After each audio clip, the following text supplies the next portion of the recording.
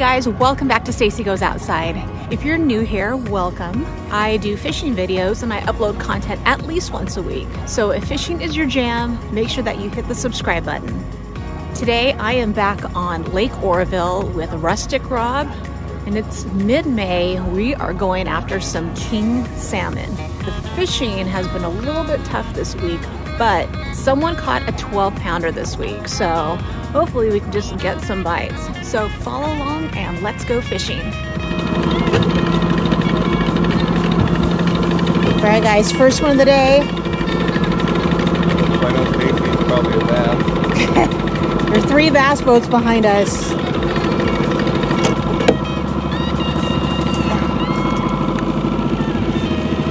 Oh, it's a bass. Oh no! Stinking bass on this. We caught a bass before these bass boats caught a bass. That's so funny. Well, that's how I do it on this lake with Rob. Going for salmon, catching bass. We gotta get in a bass tournament with this troll for him. All right. Well, that was exciting.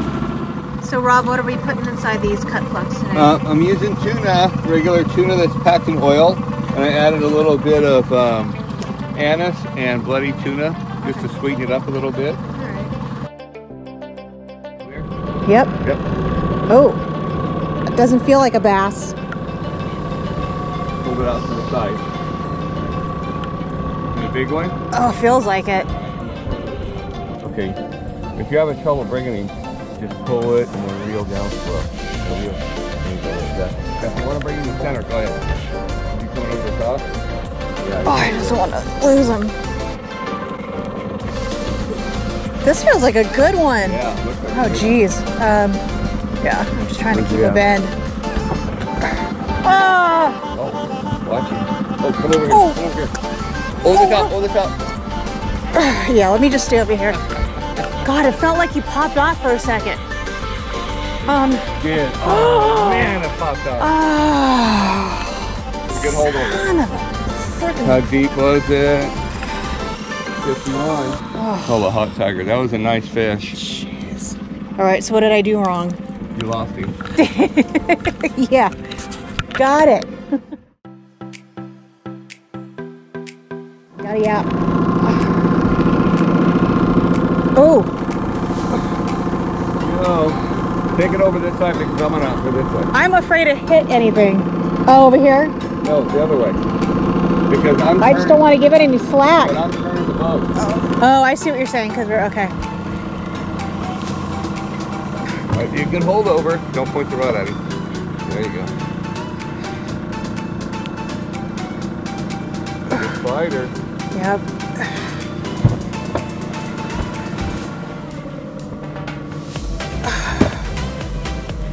You don't point that rod at him. Yep. You hold it higher.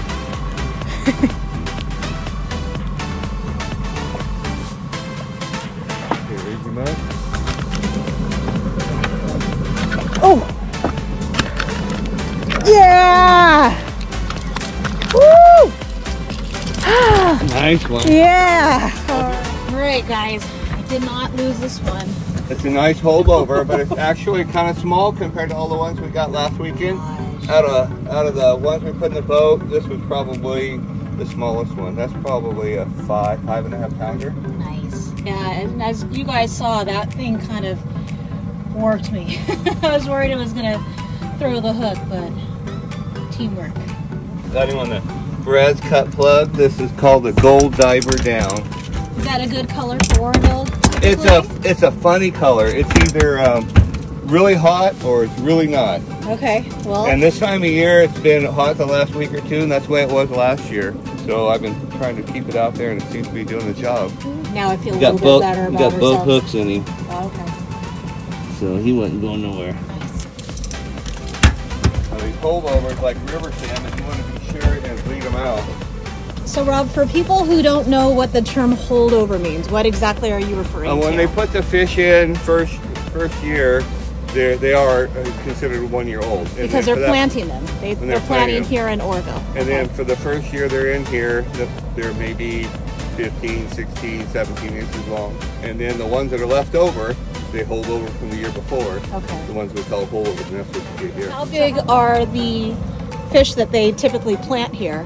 When they plant them, they're about 3 inches long in the springtime. If they hold them until the fall to plant them, they'll be about 4 or 5 inches long, maybe 6. So you took one look at this chunky monkey in the water. You knew that was a holdover, right? Yeah. Just looking at your rod, I could tell that was a holdover. Nice. What do we need to do before putting them in the live well? You want to be sure and bleed them out. I reach down inside of here like this and just cut up both sides. And you can see they're bleeding pretty quick. So why do you want to do that? I want to get the blood out of the meat so it'll got a stronger taste with it. And it's easier to clean the blood out. We're fishing right next to the dam. We're running how deep today? Right now we're running about 45 to 65 feet. Okay. This time you're going to go over how you tie your hooks for... Yeah, a lot of people have asked about this, you know, the knots I use and how I get my 2 hooks so close together and stuff like that. So you take that little rubber band off and you fill that cavity with the tuna, and it's perforated at the bottom so that Both tuna top scent and the will, bottom. Oh, okay, so both sides, so that scent will leach out while you're fishing. And you just put the rubber band on. Now, if you see Rob's head darting back and forth, it's because we are still fishing. We're going to make sure that we're where we're supposed to be. The wind doesn't get us. We wind up. Yeah, the wind kind of picked up. Yeah. So what pound test are you using? I mean, this is 15-pound test. Right there, right there. Oh. And then you run it through here once, and you make a loop. Run it back through here a second time. The snell knot is what we're doing. So you have it through like that, see, twice. Now when you wrap this, you want to make sure your tag goes through every time. Do 8 times.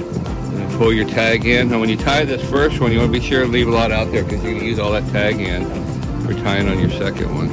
Let me see what that knot looks like so far. Just a regular old snell knot. You're going to tie a snell knot on this one too. Do the same thing you did before. So you're taking that tag in, you're tying it the same way. How close to that first hook do you want the second hook? It's going to be pretty close, and I'm going to show you how to get it there. Because that's the thing a lot of people ask me. They tie these things to figure out how to do it. But they wind up the hook, far apart like this or something. And bring it in like this. And then what you want to do is you want to turn your first hook around so it's upside down like this. You want to bring it in so you're just inside of your hook. Like that. Do the same thing. They wind.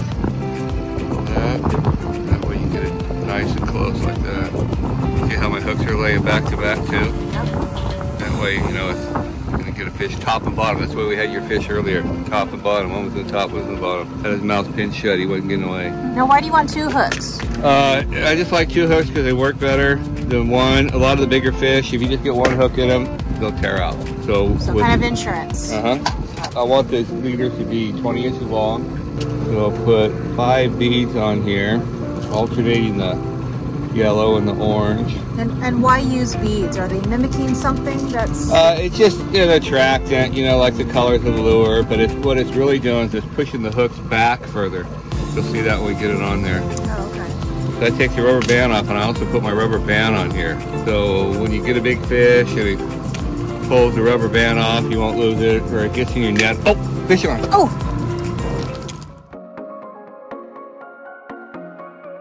Alright guys, so we had to interrupt that demo because we have a fish on. We got a fish. So we'll get back to Rob's demo here in a second. You still there? Okay, I'm going to have to go for the net. Feel like a good one? Yeah. Oh, holy. Need to pull it. Whoa, that's a good one. Oh. Listen to that reel screaming. That's a good one.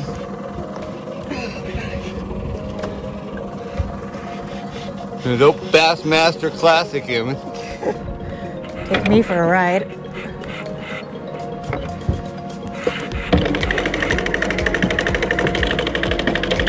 We're at 20. You see it? Oh.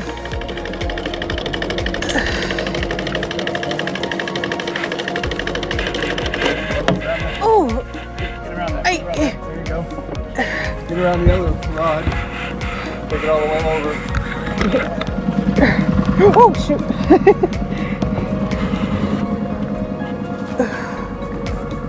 Okay, bring it up. There he is, guys. Raising it up. All right. Don't have my glasses on. Okay, going up. No. No. Oh, shit. Oh, he's under the boat. Oh, hang on. Hang on. Okay, well, holy crap. Oh my God. I wish you guys could see where this fish is. Oh. Here. Come on.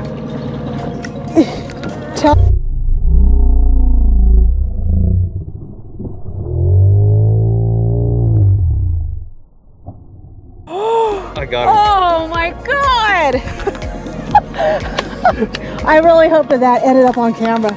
I honestly thought I lost that one.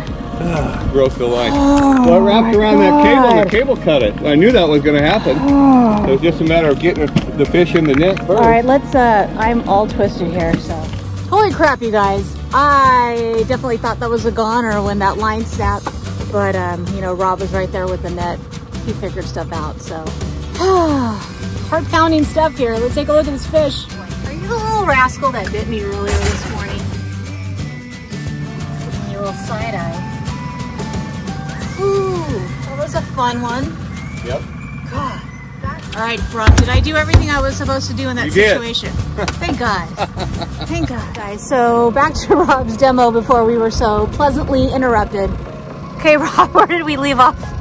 I just put the rubber band on the leader, and I was about ready to thread the lure here when we got that fish on.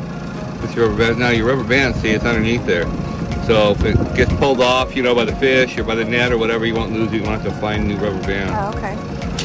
Had a guy hire me for showing a little bit about fishing these cut plugs up here, and I showed him that, and he goes, "That's worth the whole price of the trip right there."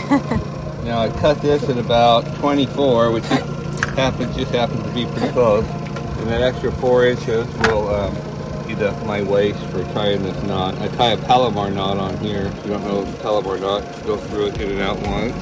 Do an overhand knot, and then put this loop over top of everything. Now when you're tying your knots, you always want a wet monoline. Since you got tight, it'll burn it. You want to burn it, yep. That should come out pretty darn close to a 20-inch leader. Okay. And now we got to put some tuna in it. So this is the tuna with the scent in it. Okay. And that's just plain canned tuna, guys. It's tuna in oil, though, Packed in oil, yes. Okay. Not the water, not the Then you put the rubber band on like that. You're ready to rock right there. All right, guys. That's I'm actually going to leave that in. Look at this guy. Guys, that's a wrap for today's salmon video. Rob's going to be doing these trips here on Lake Oroville probably through August, you said? August, yeah. August, so make sure that you call him and book your trip because he tends to, you know, fill up his schedule right away. I'll make sure that I link all of his information in the description box below. As you saw today, we caught 2 beautiful king salmon. I'm going to try not to think about the one that I lost because we did get 2 really nice fish today. So again, the Brad's cut plugs with that stinky tuna seems to be the magic lure. Yeah, the real deal here on Oroville. Stay tuned. We'll be back here and we'll be fishing some other stuff too, right? Yep. Where do you think we're going next, probably, if I can find a weekend here? Maybe Buller's Bar for some summertime kokanee. Okay. And maybe Berryessa for some trout. Awesome. Make sure that you hit that subscribe button, like this video, and who knows, maybe the next time I'm back out with Captain Rob, I'll see you outside.